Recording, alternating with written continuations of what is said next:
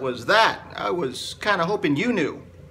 Well, that's kind of the point of this video. We call this one beer and brainstorming. It's a little glimpse behind the scene of how we do things here in the bunker, how the sausage is made, if you will. Sausage. Jalapeno and turkey. That sounds excellent. Anyway, back to it. That's just kind of how we do it around here. We pop open a couple of cool libations, strap on the bender, start playing, and see if anything comes out. Because here at the Bender Bunker, we are catch and release. We fish, and if we catch something we feel is a keeper, we release it to the YouTube channel, and there you go. That's how we do it around these parts. So just kind of working on something there. I'm working on it. Can I find an effective way to incorporate a lesson where we bring the bender into some more traditional electric blues playing?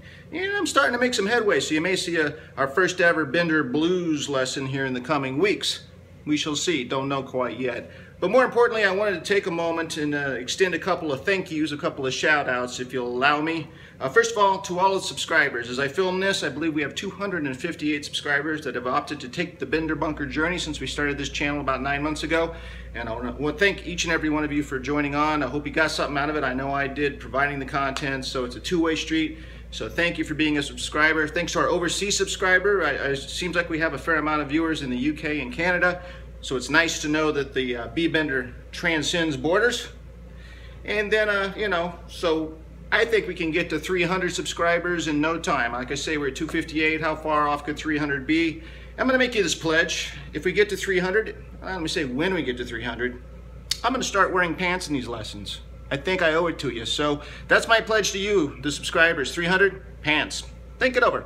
So anyway, the second shout I want to do is more of a serious nature. Definitely a heartfelt thanks to a couple of gentlemen that have sent a couple of beers, virtual beers if you will, over to the Bender Bunker. Did you know you could donate beer money to the Bender Bunker? It's true, and a couple of subscribers have done it. So a big shout out to Terry and Mark for sending beer money to the bunker.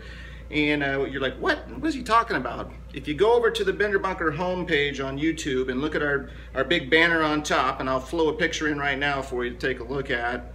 Up in the right hand corner it says donate, send beer money. So if you have a PayPal account and you ever feel so inclined to send beer money to the Bender Bunker through PayPal, hey, I'm all for it, because that's kind of how the circle of life works here. We get the beer, we strap on the bender, something comes out, it goes on the channel. It's the circle of life, Simba. So that's how it works. So again, big shout out to those that have donated. You're not under any obligation, but I will say if you donate beer money, I will pledge to you every penny will be spent on beer. This I swear. So that's all it is. Just wanted to take a moment to say thank you. Summertime's over. I'm back in the bunker full time now. No more summer foolishness. So you're going to see a lot more of B-Bender and some Twang instructional videos here in the coming weeks and months ahead. So I'm going to get back, see if I can't flesh something out on this blues thing. And in the meantime, go ahead and remember the motto. That's the last thing I'll leave you with. It is never too late to go on a bender. I'll see you next time.